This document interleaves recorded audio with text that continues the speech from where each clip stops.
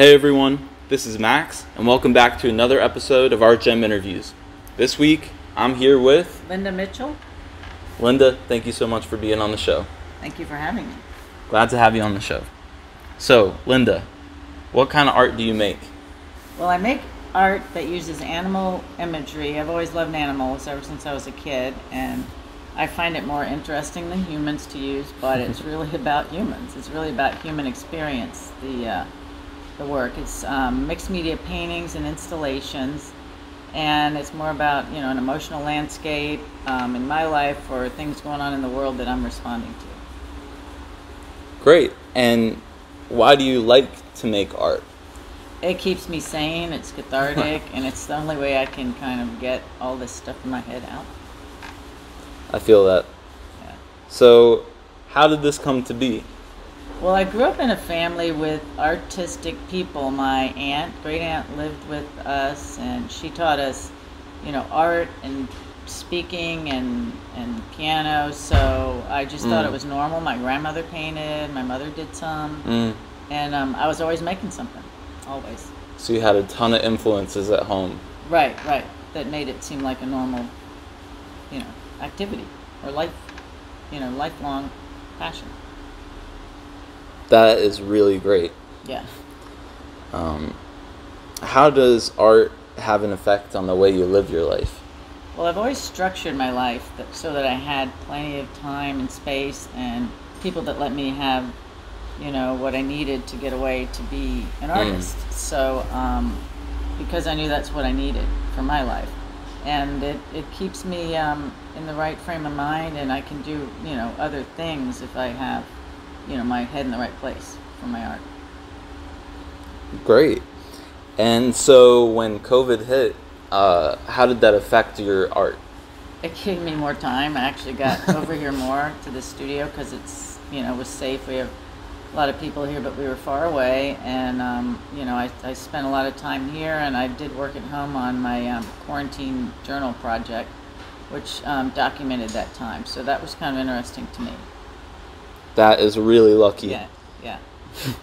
And do you feel like you have a genre that you fit into or can relate to? Well, I think my work is expressionistic because it's really about emotional, landscapes of humans, and it may not fit the visual of what you think of as expressionistic, but I think it is that. I also think it's a bit like surrealism because I like to use things that don't make sense. But usually for me, they have a symbolic nature. Yeah.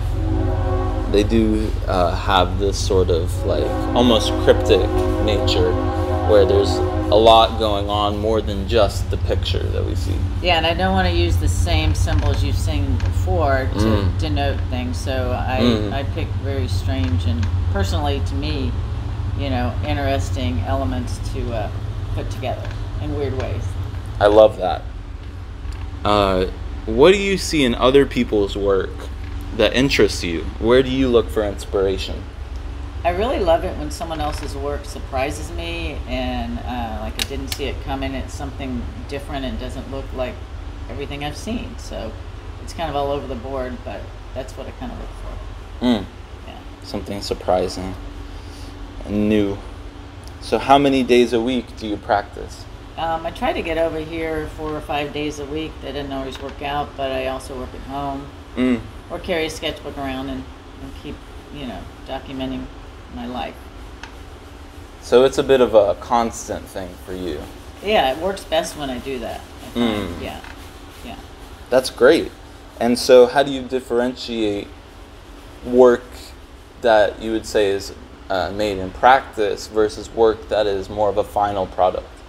I would say practice is the thing you come do every day and that, kind of processes all the ideas and emotions, whatever. But when I make the final product and get to show it to, the viewer and get, a response, that kind of completes the circle to me of a product that, is involves an audience.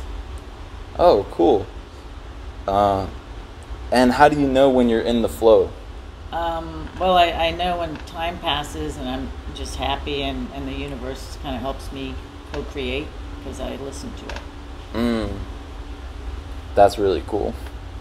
And are there steps that you always take when making art, and it's okay if there aren't steps that you take? Usually I start with making a mess on my surface.